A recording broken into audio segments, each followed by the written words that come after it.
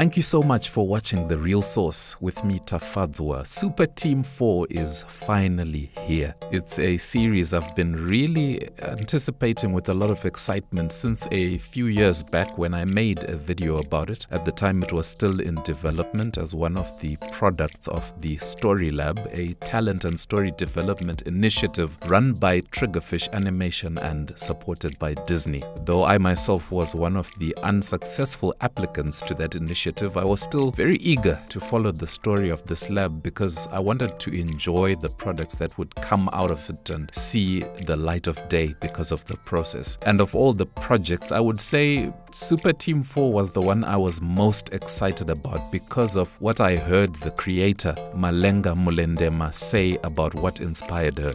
So growing up, I used to love to watch a lot of cartoons. So I would never see myself represented in any way. So in Mama K's Super 4, I get to see myself on screen and I get to see my city or the context that I live in represented in a way only cartoons can. And this show also shows how Africans are resourceful or innovative. Now, this mattered to me personally because I carry the proud title of Girl Dad. And I'm always looking for healthy, positive sources of inspiration for my daughters. And after watching Super Team 4 with them for a couple of days now, I'm really glad to say that the show didn't disappoint. In fact, I wanted the girls to share their thoughts on the show, and this is what they had to say. What does it mean to you to see girl superheroes, especially from Africa, on screen in a series? It means quite a bit because also sometimes girls they just seem weak. And this proves that women aren't also just there to cook and clean, they also protect. What do you like the most about Super Team 4? I like that they dance a lot and that they transform a lot. So Triggerfish, together with their creative partners in this journey, Cake in the UK and Superprod in France, have really created something special here. Just a fun, well-made story that celebrates its Africanness as much as it is intended to be enjoyed by a broad global audience. But you know how it is. It's just that much more special and that much more heartwarming when the style, the language, and the feel are close to home. And this is a feeling that people from the big cities of the world like LA, New York, London, and others have been used to for a long time. And now, thanks to Malenga, Lusaka gets its moment to shine too.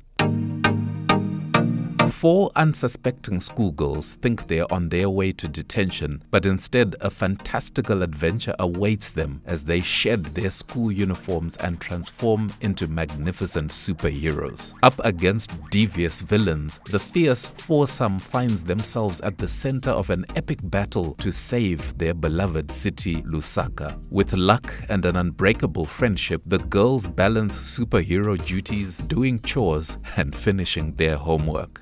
Of all the things I enjoyed about Super Team 4, it's the sense of can-do that it communicates to young girls, especially in Africa. And for this to mean anything to you, try to think honestly about most of what you see on screen about Africa, especially as it relates to inspiring confidence in children about overcoming challenges and just being a winner in life. Shows like this are needed, and I hope in different genres and styles we'll see more of this kind of content. And I'm talking here specifically about animation. I know I talk a lot on this channel about content that promotes and celebrates Africa, but here I'm talking specifically about animation, which I heard somewhere described as the Trojan teddy bear because it can sneak into our hearts and appeal to us in a way that live action really can't. So while I celebrate this first animated original African series from Netflix, I really hope it won't be the last. Led by Mulendema, the creator, Super Team 4 boasts a very talented group of creatives from directors, animators to voice talent, not only from Zambia, but from South Africa, Zimbabwe, the UK, France, and beyond. And what we get